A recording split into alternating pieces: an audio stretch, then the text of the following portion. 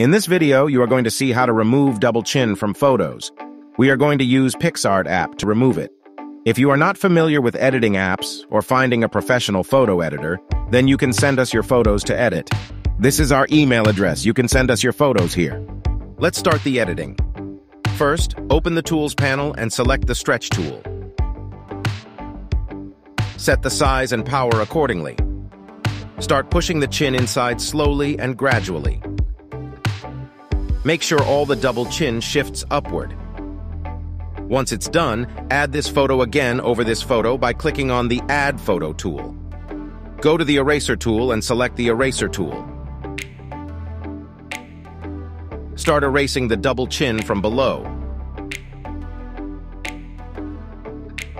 Ensure not to move the eraser too quickly. Once it's done, hit OK. Now we will add shadow under the chin to look this natural. So go to Adjust tool and decrease the brightness a little bit. Tap on Eraser and invert the changes.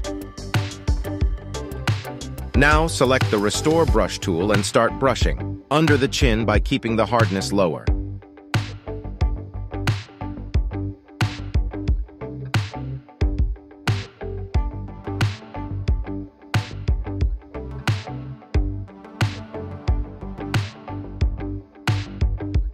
After that, save the image into your gallery. That's it, guys. If you want us to do this for you, then you can send us your photos on our website or email us at contact@picsfast.com.